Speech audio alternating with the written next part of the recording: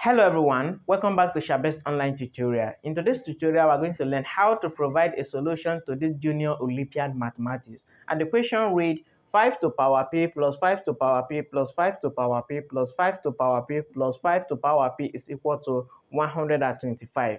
So what we are going to do, this means that we are adding 5 to the power of p into 5 places. So this expression in the left hand side is the same as what? 5 multiplied by what? 5 to the power of p. This is 5 of 5 to the power of p. So this is the same, which is equal to what? 125. So the next thing we're going to do is to divide through by the coefficient of this 5 to the power of p, which is 5.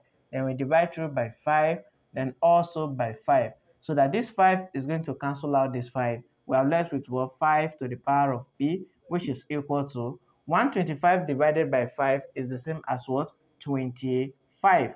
So the next thing we are going to do is to make the base to be the same. So 5 to the power of p in the left hand side is the same as what? 25 is the same as 5 to the power of 2. Because when you multiply 5 by 5, it's going to give us what? 25. Now that the base is the same, recall one of the property of indices. Since the base is the same, then we equate the power. So the first power is what? P, which is equal to the second power, which is 2. Therefore, the value of P that satisfies this equation is 2. Thank you for watching, and please follow and subscribe to our channel for more videos like this. Thanks.